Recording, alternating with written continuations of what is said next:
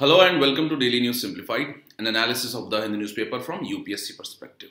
Today we will discuss the Delhi edition of the Hindu newspaper dated 10th December 2019. And the articles that we will discuss today are displayed on your screen.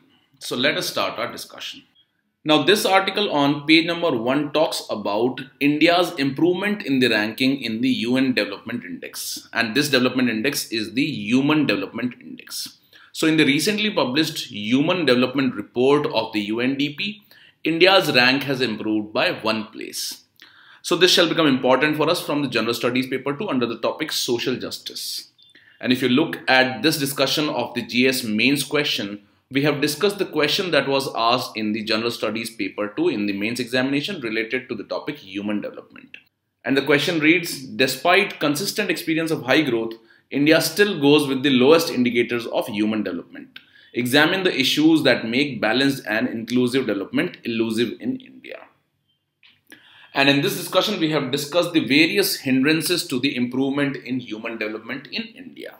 So in this article, what we will do is that we will try to compare between the Human Development Index, which is published by the UNDP, with that of the Human Capital Index, which is published by the World Bank. And that aspect will become extremely important for us from the preliminary examination point of view. After that, we will look at what are the key highlights of this present report. And ultimately, we will discuss some of the questions which will give you an idea as to which kind of question can be asked in your preliminary examination related to these important indices. Now, if you go through the NCERT of class 11th of geography, that is the human geography, in its chapter number 4 related to human development, you will find the works of Nobel laureates Dr. Mehboob ul Haq and Professor Amartya Sen. Now, Dr. Mehboob ul Haq is a Pakistani economist and he was the one who created the Human Development Index in the year 1990. And according to him, the development is all about enlarging people's choices in order to lead long and healthy lives with dignity.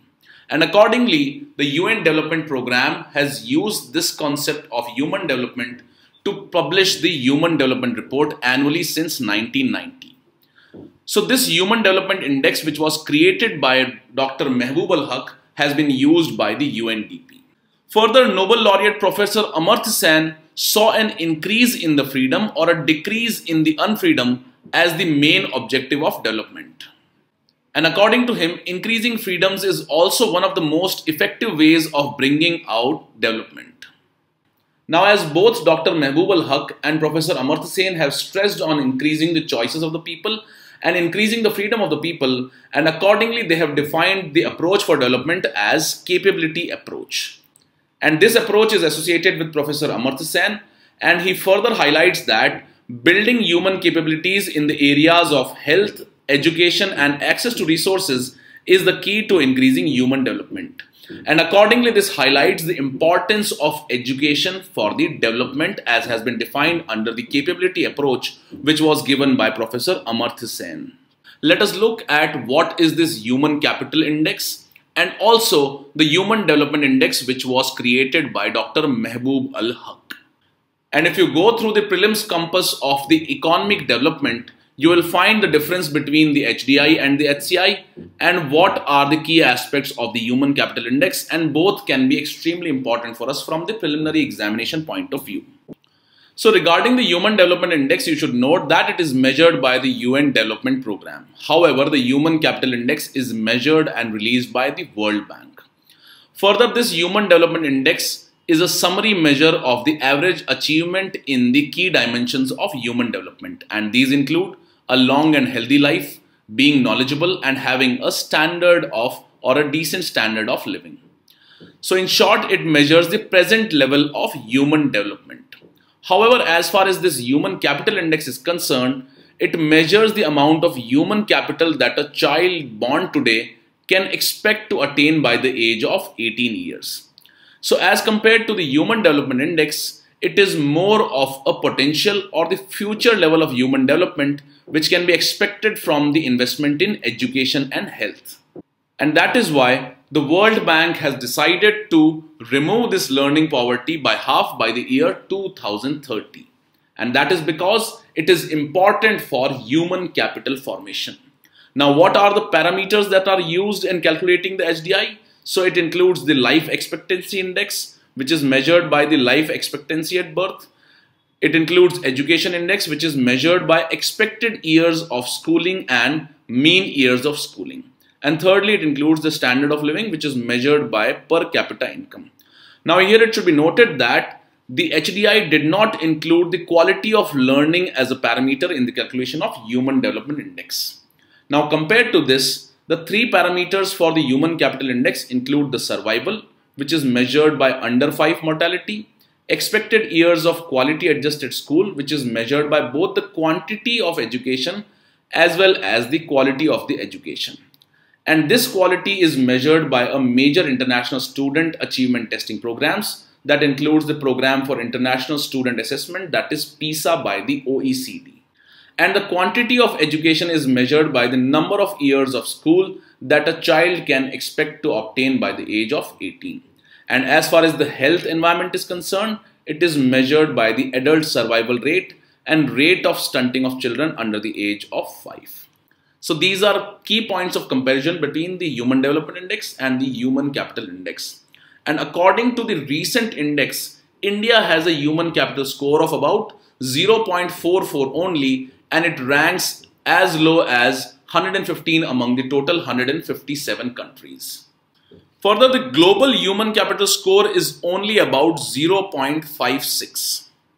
Now, as the human capital formation has been low across the world, which has been highlighted by this HCI or the Human Capital Index, the World Bank has targeted to reduce the learning poverty by almost half by the year 2000. Now, regarding the present Human Development Report, it highlights that India has ranked at 129 amongst the 189 countries in 2019 on the Human Development Index.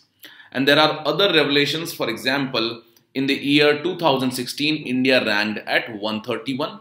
After that, its rank improved to 130, and then it improved to 129. And the report further highlights that the overall index showed that India scored 0.647 in the year 2018 as against 0.643 in the year 2017. So this is a misprint in this infographic. So please ignore it.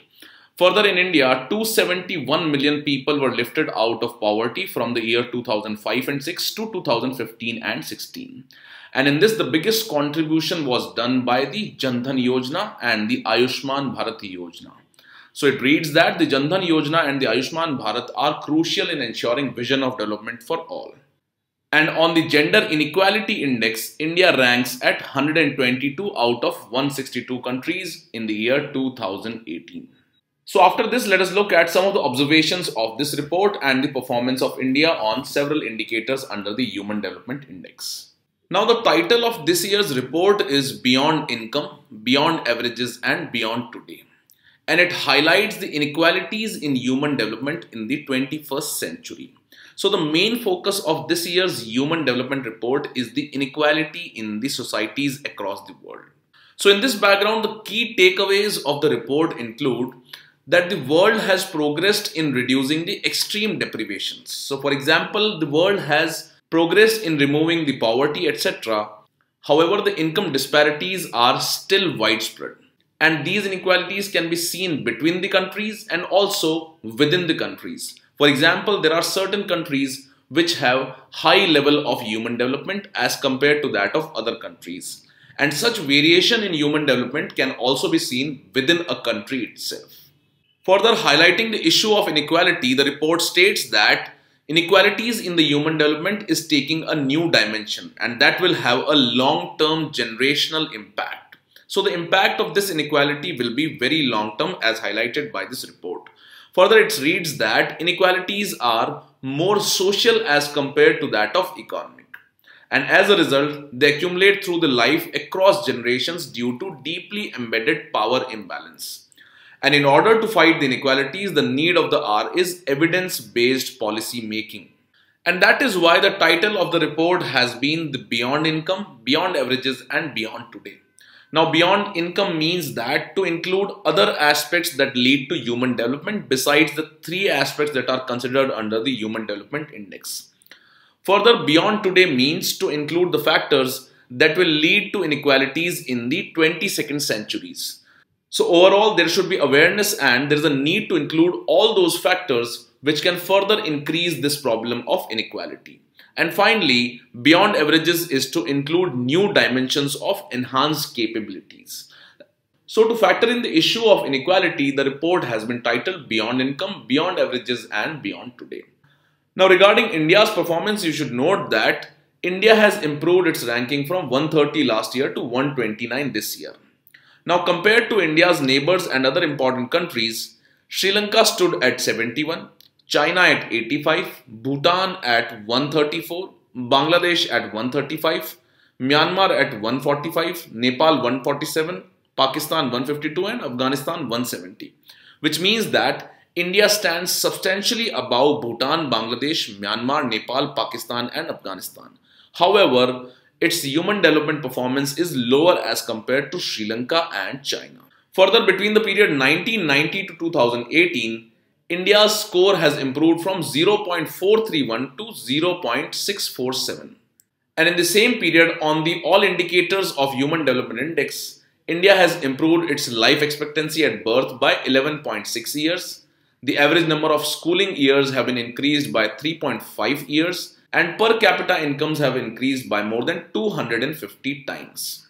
However, the issue of inequality can be seen in India also, and when these human development indicators are adjusted for inequality, India's human development score drops from 0.647 to 0.477.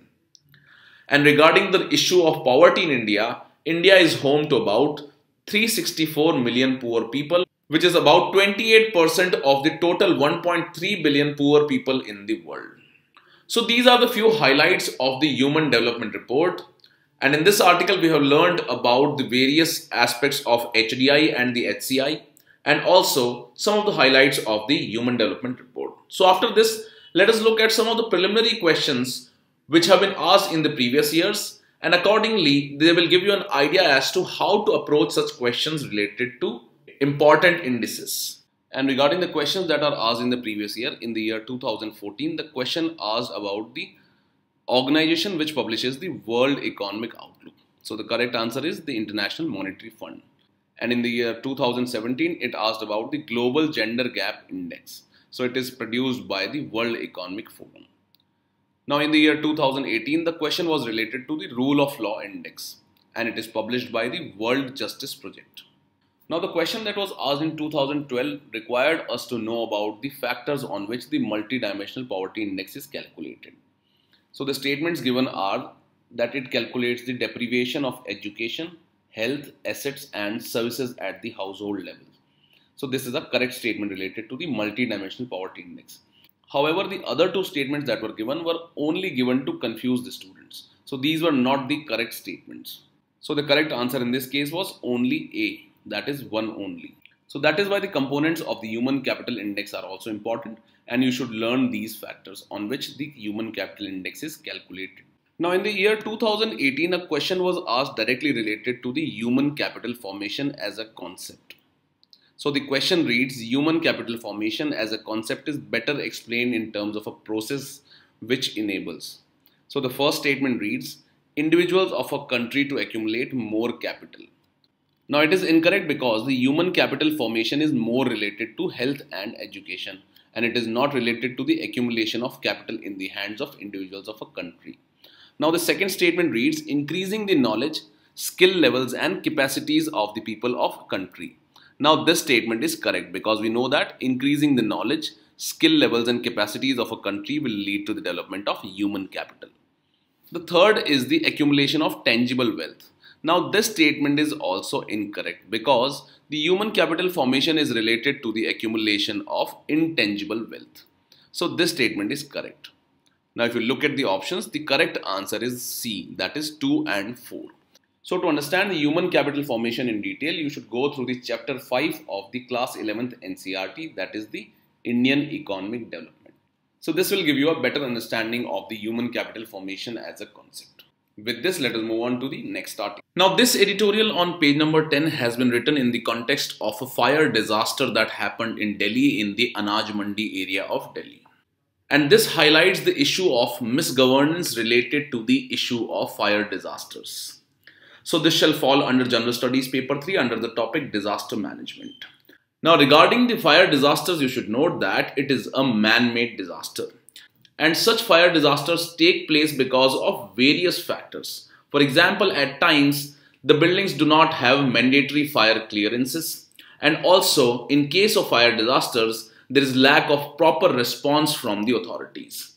And in many cases, the fire stations lack proper equipments, manpower, etc. to handle the fire disasters. So in this background, what we will do is that we will try and understand some of the issues that were highlighted by the National Disaster Management Agency. And after that, we will also look at some of the suggestions which have been provided by the National Disaster Management Agency to improve the fire disaster handling framework. Now, highlighting the issues in the framework for handling fire disasters, the National Disaster Management Authority has said that there is lack of unified fire services in some of the states. Secondly, there is lack of proper organizational structure, training and career progression of its personnel. Thirdly, there is lack of adequate modern equipment and their scaling, authorization and standardization. And after that, there is lack of appropriate and adequate funding. Also, there is lack of training institutions for the fire safety workers. And there are institutional facilities which are lacking, like there is lack of fire stations and accommodation for the fire personnel. Further, the authorities have been lacking in increasing the public awareness as to what are the do's and don'ts in the events of fires. And also, these authorities do not conduct regular mock exercises and evacuation drills to make the public aware. And finally, there is lack of uniform fire safety legislation in some of the states. Now, besides this, the report highlights the shortfall in various aspects of the fire stations, the firefighting vehicles and the fire personnel.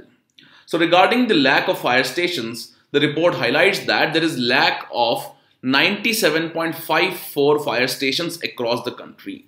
So the present situation is that only 3% of the areas are covered by fire stations across the country. Secondly, as far as the firefighting and rescue vehicles are concerned, there is lack of 80% of such vehicles. And then there is lack of 96% firefighting personnel in the fire stations. So these points highlight the gravity of problem of handling the fire disasters, and accordingly there is lack of proper organizational structure, etc. And this is leading to misgovernance of the fire disasters and fire stations also. Now, in order to improve this, the National Disaster Management Authority has suggested that for setting up a fire stations, some of the criteria that should be followed are as following. The first is that the response time of the fire station should be 3 to 5 minutes in the urban areas and it should be about 20 minutes in the rural areas. Further, the setting up of fire station should be based on the scale of population to be served. And also, there should be number of minimum standard equipment which are needed and manpower required for its operation. So these three criteria should be followed in setting up of any fire station in India. And after that, the National Disaster Management Agency has provided various action points that need to be taken care by the responsible agencies. For example, there should be enactment of a fire act. And as we have seen, there is lack of uniform fire legislations across the states in India. So in that case, such an act is the responsibility of the state government. And also, such act should identify the fire vulnerabilities in the states.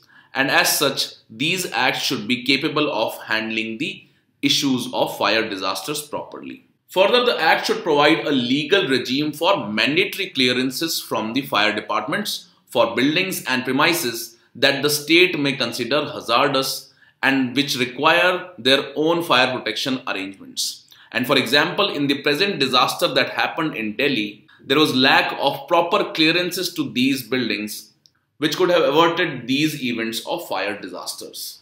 And such act should also provide for regular mock exercises and should also ensure the maintenance of fire prevention systems, etc.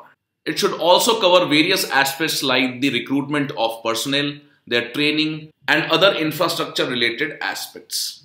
The second important point here is the preparation of a comprehensive plan for revamping of fire service. and this is also the responsibility of state government or the urban local bodies. In this case, there is a need of calculation of total requirement of equipments and fire stations on the basis of state vulnerabilities, classification of hazardous industries in both rural and urban areas. Further, the state government should also focus on creating basic infrastructures, for example, fire stations, water reserves which can be used in the events of fire. Then there should be proper training structures for the personnel of the fire department. Further, the states need to improve the outreach of the fire services. And in this case, fire stations or fire posts should at least be established right up to the subdivisional level in the beginning and ultimately to the block level and the Gram Panchayat level. So at all the levels of governance, such outreach of fire services should be provided. And as such, there should be fire stations and fire posts which should be created. Further, these fire services should be converted into multi-hazard response unit. And as such, these services or the fire service personnel can participate in the event of other disasters also. For example, they can be active in case of earthquake-related disasters or other natural disasters like the cyclones. So these should be multi-hazard response unit. So the fire service centers should be converted into multi-hazard response units so that their capacity can be utilized in terms of fire disasters and also in the event of occurrence of the natural disasters. Now, besides all this, there is a need for ensuring community preparedness and the awareness. And as such, there should be proper conduction of mock exercises and also a proper platform should be created which would keep the community organized and trained on a regular or permanent basis. Further, at times it has been seen that there is lack of coordination and accountability and responsibility on part of various departments in a state. And as such, there is a need for fixing up accountability and responsibility for the preparation of fire hazard response mitigation plans, and there should be proper coordination and accountability and responsibility between the urban local bodies and the other departments. Now, for example, there is a need for fixing the accountability of the urban local bodies and the electricity department, etc. of a city or the municipal body. And besides all these, the most important thing is the setting up of a proper communication system so that the response time of the fire personnel and the fire stations can be improved in case of occurrences of such fire disasters. So these are few points which can be used in answering the question related to fire disasters if it comes up in your mains examination. And due to the occurrence of various deadly fire disasters like that of Delhi and also one of the events that occurred in Surat, these NDMA guidelines become important both for fire safety and also for our exam. And with this, let's take up the next article. Now, this article on page number 11 is related to Krishna Menon, who was the former Defense Minister of India and who resigned after the Chinese War of 1962. Now, various contributions of the Krishna Menon can be important for us from the General Studies Paper 1 under the topic Post-Independence History and his contribution towards India. So, in this, we will try to understand some of the important contributions of Krishna Menon in this regard and what were some of the controversies associated with him. So regarding Krishna Menon, you should note that he is considered to be the architect of the non-alignment movement. And regarding non-alignment movement, we note that it reflected India's stand towards the two military blocs that were created during the Cold War era. Secondly, he was considered very close to the first Prime Minister of India, Jawaharlal Nehru. And he was the third Defense Minister of India between the years 1957 till 1962. However, he had to resign from his post after India was defeated during the India-China War of 1962. Further, he played a key role in the setting up of Indian arms industry with the help of Soviet Union. So he was a key player in the setting up of Indian arms industry. Thirdly, he led India's diplomatic mission to the United Kingdom, and also he represented India at the UN level. And he is known for his speech at the UN in the year 1957, in which he defended India's position and rights on Kashmir. And at that time, he set a record for nearly 8-hour-long speech before the UN Security Council. And in this, he defended India's right to the territory of Kashmir. Before independence, he got closely associated with the Annie Besant and the Home Rule movement in Chennai. And also he served as a secretary of the India League, which was a Britain-based Indian organization which was working towards India's independence and self-governance. Now, soon after independence in 1947, he was sent to UK as the Indian High Commissioner. Now, his term as the High Commissioner was a bit controversial, and an infamous Jeep scandal happened during his term as the High Commissioner to UK. And in this, it was highlighted that he ignored the protocols on the purchase of jeeps for the Indian Army. So the two controversial events which are associated with V.K. Krishna Menon are the jeep scandal, and secondly, it was the India's debacle in the Indo-China War of 1962. However, his contribution has been the participation in the Home Rule League. He served as the Secretary of India League and also his role in the setting up of Indian arms industry. And the most important contribution of V.K. Krishna Menon is that he is considered to be the architect of the famous non-alignment movement or the non-alignment policy of India in terms of its foreign relations, and which has always guided India's foreign policy. So these are few points related to V.K. Krishna Menon, and these can be important for us from the mains examination under the General Studies paper 1. With this, let's take up the next article. Now, this article on page number 13 reads that the inner line permit will be provided to the Manipur, and this has been stated by the Home Minister of India.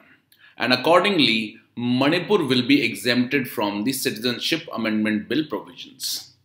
So this aspect, that is what is meant by this term inner line permit and which all states have this inner line permit regime, are important for us from the preliminary examination point of view under the topic Polity. So in this, let us first look at what will be the impact of Manipur getting the inner line permit, and secondly we will understand what is meant by this term inner line permit, and also we'll understand in which all states is the inner line permit provided. Now, regarding the inner line permit, you should note that it is a system which requires the outsiders of the states to obtain a permit from the government to enter the designated territory. So if anyone who hails from outside that particular state will have to get a permit to enter the designated territory of the state which has this inner line permit. And Manipur had been demanding this inner line permit for a while now. Secondly, this inner line permit can be issued for travel purposes solely. And the main objective of providing or creating such an inner line permit is that it provides a special protection of the distinct identity, and it safeguards for the peaceful existence of the indigenous people of the state. And that is why people from outside the state require the permission to enter the designated inner line permit territory. Now, recently the Home Minister has clarified that Manipur will now be included under this inner line permit regime. And accordingly, let us look at what is the impact of getting such a status of inner line permit for the Manipur. Now, according to the Citizenship Amendment Bill of 2019, if it gets approved, this will not apply to the tribal areas of Assam, Meghalaya, Mizoram and Tripura, which are included in the 6th schedule of the Indian Constitution. And this will also not apply to the states of Arunachal Pradesh, Mizoram and Nagaland that are protected under the inner line permit system. So now, one of the implications of the addition of Manipur to the list of inner line permit protected states will be that the Citizenship Amendment Bill will now only be applicable to some parts of Tripura and Assam. So this means that majority of the northeastern states of India will be exempted from the application of this Citizenship Amendment Bill. So the 2 points that you need to remember for your preliminary examination are that the amendments to the Citizenship Act of 1955 will not be applicable to the tribal areas which are included in the 6th schedule. And these include the states or some parts of Assam, Meghalaya, Mizoram and Tripura. And secondly, it will not be applicable to the states which have an inner line permit system. And these are Arunachal Pradesh, Mizoram and Nagaland. Now, besides the restrictions that are imposed by the inner line permit, there are 2 other permit regimes. And these are the restricted area permit and the protected area permit. Now, the restricted area permit is applicable to the Andaman and Nicobar, and that came into news when a foreigner was killed in Andaman and Nicobar. And he was killed while intruding into the area of the Sentinelese tribe of Andaman and Nicobar. Secondly, the protected area permit is provided for states which have international borders. And accordingly, we will provide you the content related to the restricted area permit and the protected area permit in today's PDF. So please go through that, and that will be important for us from the preliminary examination point of view. With this, let's take up the next article. Now, this article on page number 14 is related to first ever Paris summit that is happening to resolve the Ukrainian crisis, or specifically the East Ukrainian crisis. Now, regarding East Ukrainian crisis, you should note that Russia had annexed the Crimean Peninsula of the Ukraine in the year 2014. And accordingly, this step of Russia was condemned by the Western world. So in this regard, the French and the German governments are mediating talks to seek an end to this 5-year-old conflict in the eastern Ukraine, and which was started after Russia annexed the eastern Ukraine and the Crimean Peninsula of the Ukraine. Now we will look at this article from our preliminary examination point of view. And in this, the first thing to be noted is the name of the summit, that is the Paris Summit, and to what is it related. So this Paris Summit is related to the Eastern Ukrainian conflict and is aimed at resolving the Eastern Ukrainian conflict. So this simple fact can be important for us from the preliminary examination point of view. And second is the location of the Crimean Peninsula from the world geography point of view. So the point that should be noted is that the summit which is happening to resolve the Eastern Ukrainian crisis is named as the Paris Summit. Now another important Paris Summit is the Climate Change Paris Summit. So don't get confused with that, and this can be asked in the context of the East Ukrainian crisis also. So if you look at the location of Crimea, it is a peninsula which is attached to the Ukraine. And on one side of this Crimean Peninsula is the Black Sea, and on the other side there is Sea of Azov. So this location of Crimea can be important for us from the preliminary examination point of view. So a simple question that can be asked in the preliminary examination is that which two seas surround the Crimean Peninsula? So you should be aware that it is surrounded by Black Sea and the Sea of Azov. So these are two important points for our preliminary examination point of view. With this, let's take up the next article. Now this article on page number 7 reads that Dr. Bhim Rao Ambedkar was in favor of the Uniform Civil Code, and this has been said by the Gujarat Chief Minister. Now this issue of Uniform Civil Code, various pros and cons of the Uniform Civil Code, various Supreme Court cases related to Uniform Civil Code, and the Law Commission's report have been discussed in detail in the Daily News Simplified of 1st June 2019. So in today's description and in the comment section, we will provide you the link of that video. So you should go through that video and try and understand the various aspects of the Uniform Civil Code in detail. And that will be important for us from the mains examination point of view. So the purpose of providing the link for the video is that you can go through that video and revise the basic aspects of the Uniform Civil Code and use all these points in your mains examination. And this news article on page number 12 reads that Japan and Australia are still hopeful of India's rethink on the Regional Comprehensive Economic Partnership.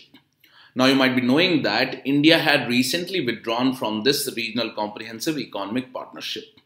And various aspects of the RCEP were discussed in the Daily News Simplified of 5th November 2019.